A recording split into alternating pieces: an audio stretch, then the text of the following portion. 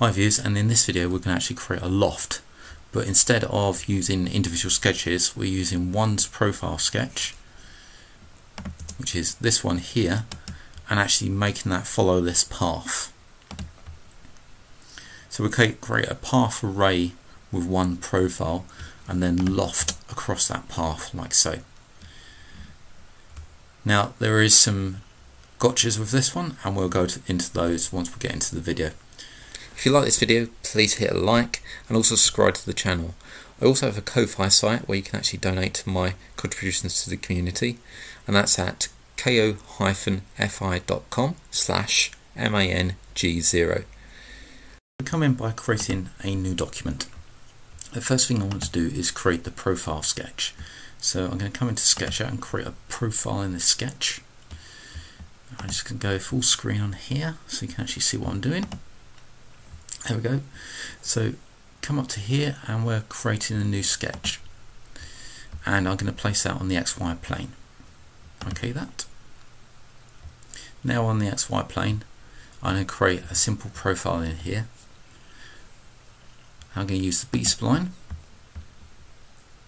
and I'm just going to create a teardrop profile. Zoom in here, you can see that I've actually stopped away from the point here. So I'm going to hit escape and hit escape again so my mouse pointer is back, and I'm going to select those 2 points and join those with a constraint. So that is our profile that we're going to use. It's just a simple profile. Now what I want to do is create the path that this profile is going to actually go along. So we're going to close this. I'm going to rename the sketch to profile. So that's my rename sketch. So that's now create the actual path. So I'm going to create a new sketch, and you can see it's asking me what orientation I want this sketch on.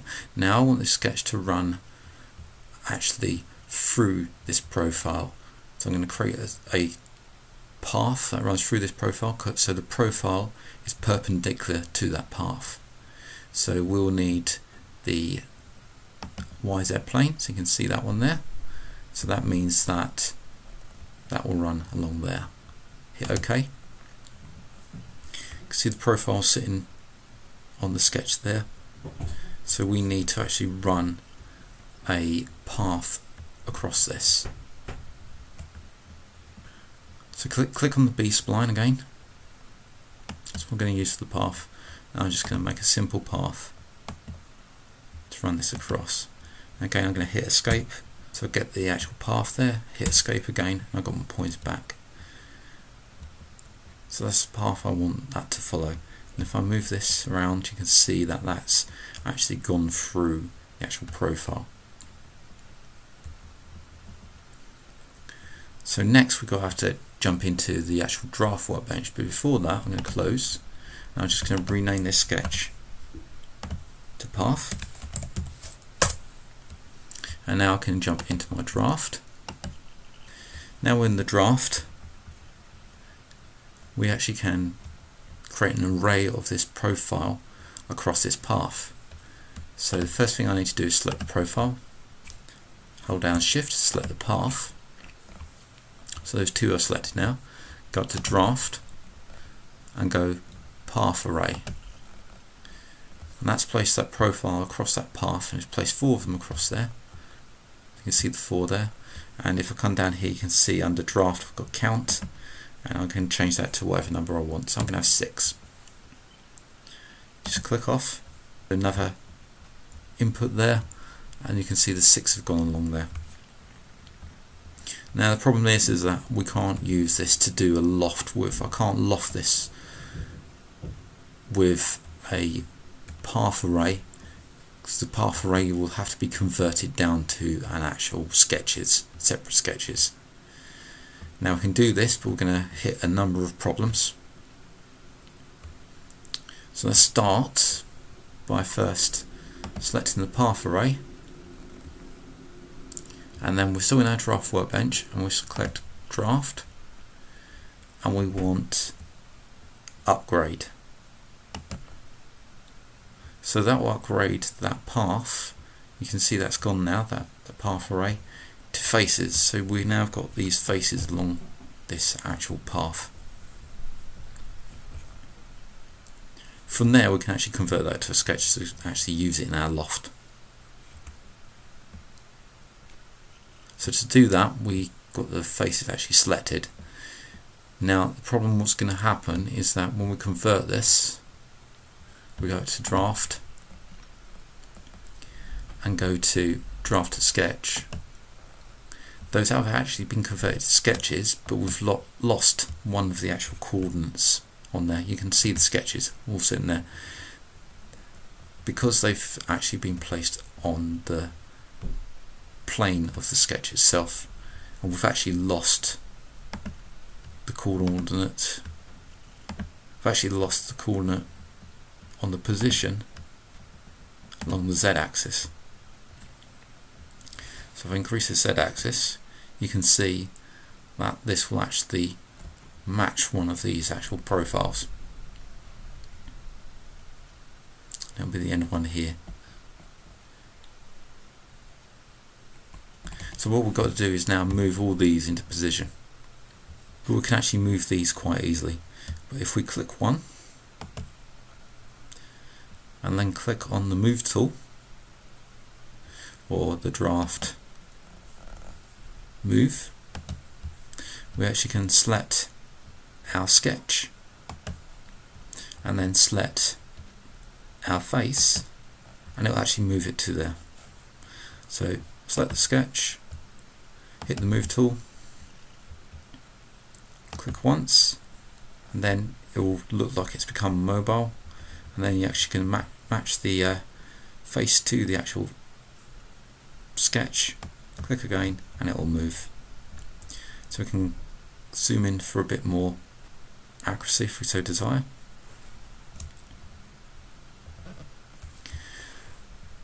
Click the sketch, click move, select sketch and move it there.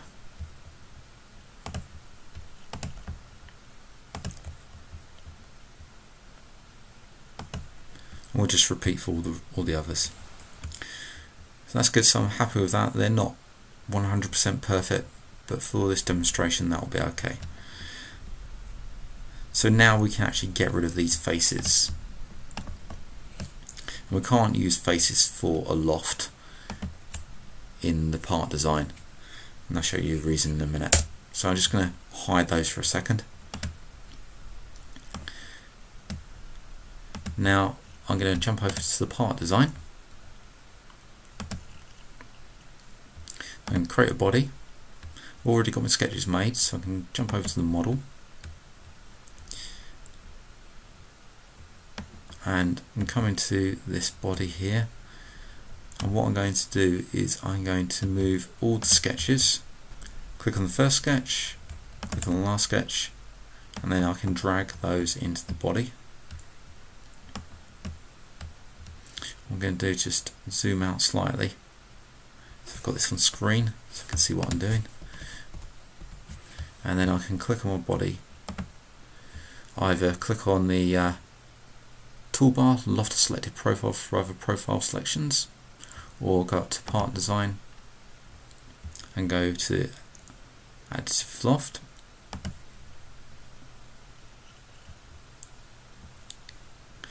and you can see it's asked me which one I want to use as the first, so I can actually go through here and select the first one. So let's start from this side, so I'll actually select it on screen there. OK that, and then we can add the selections here. So click add, click on the next one, click it, and you get the loft go through. Add selection, click, add selection, click, and you keep on going until you've gone through all of the sections.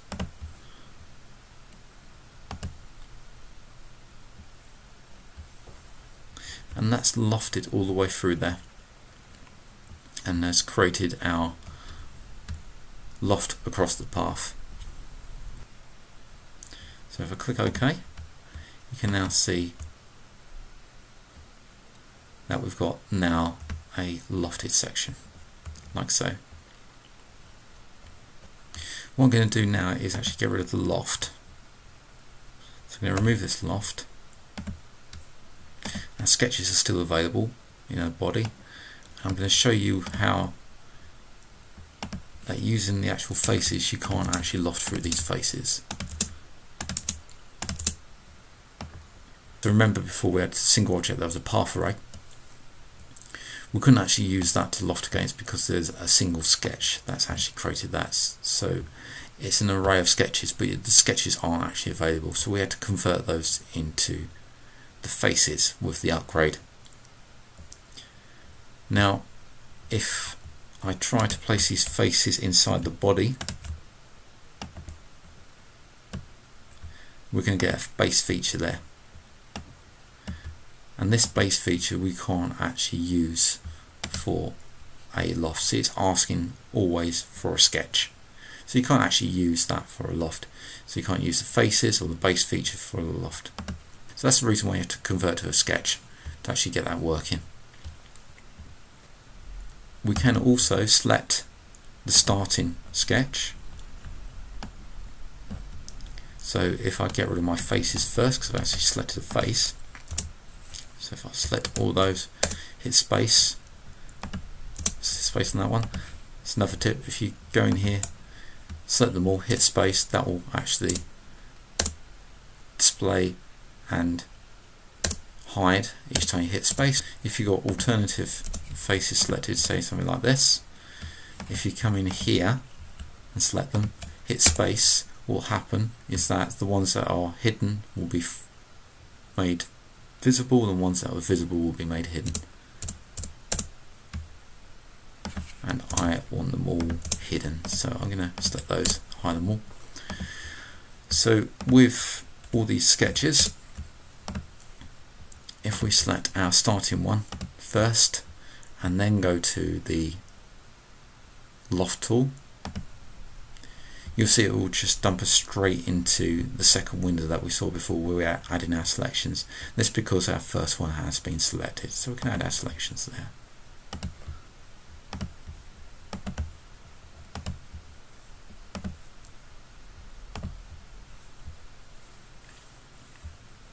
Also, when we're adding these selections, you can actually remove selections as well. So if I remove this one and this one, you see that I've removed this section first, and then I started removing these two, and it's actually snapped back there. So if I add a section,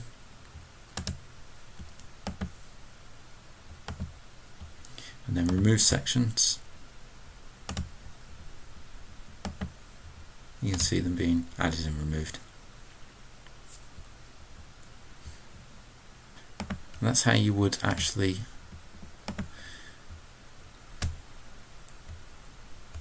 use a path with an array of profiles.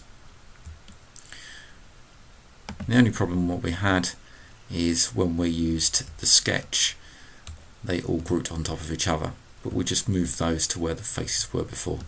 We can actually get rid of these faces if you so desire, or we could actually modify these. So if I got rid of my loft again, let's get rid of this loft, and the actual sketches.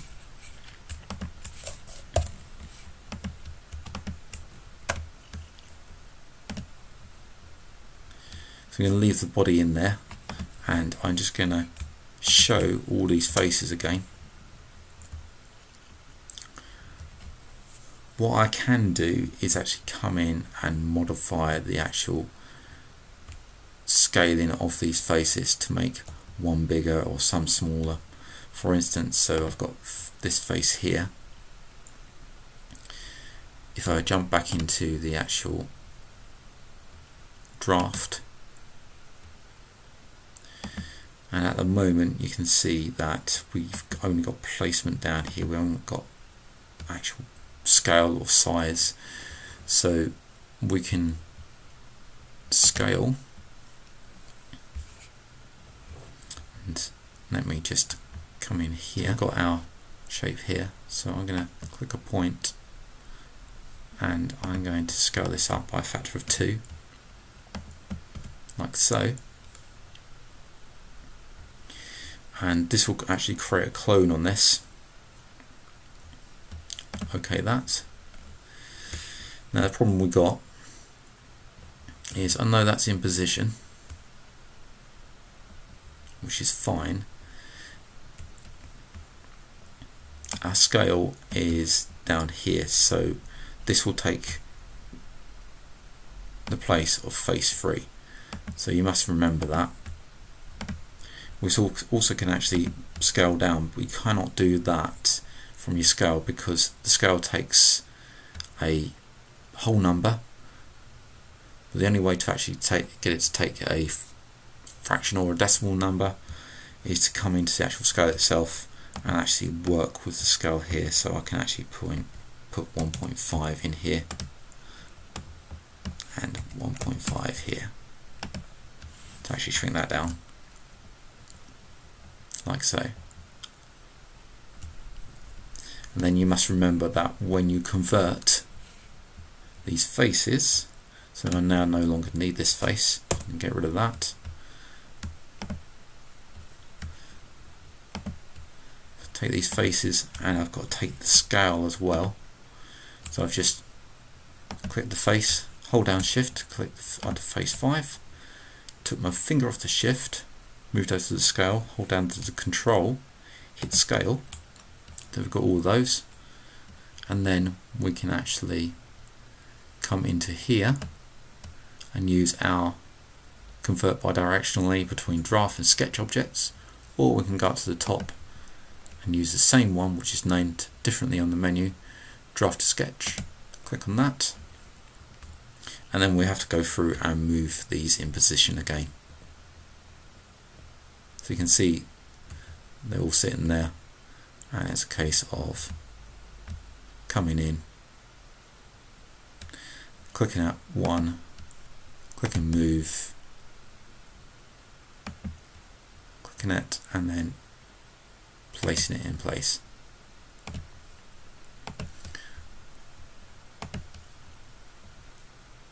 Like so, and repeating for all the rest. And then using, once we've got them in position, we then go back and create the additive loft across the two.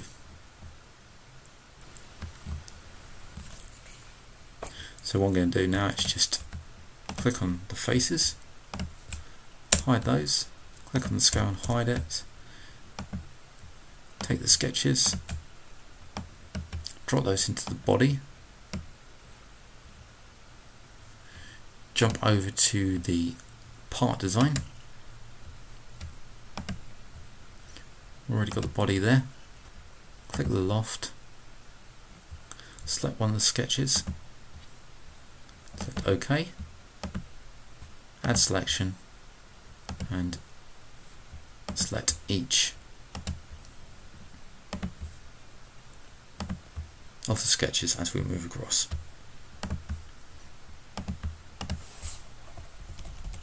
And you can see the larger one there. I'll finish with the last one. Well, I hope you enjoyed that video, and please look out for some more. And I'd just like to thank my current donators who have donated via my Ko-Fi site. I hope to see you again, and bye for now. Stay safe.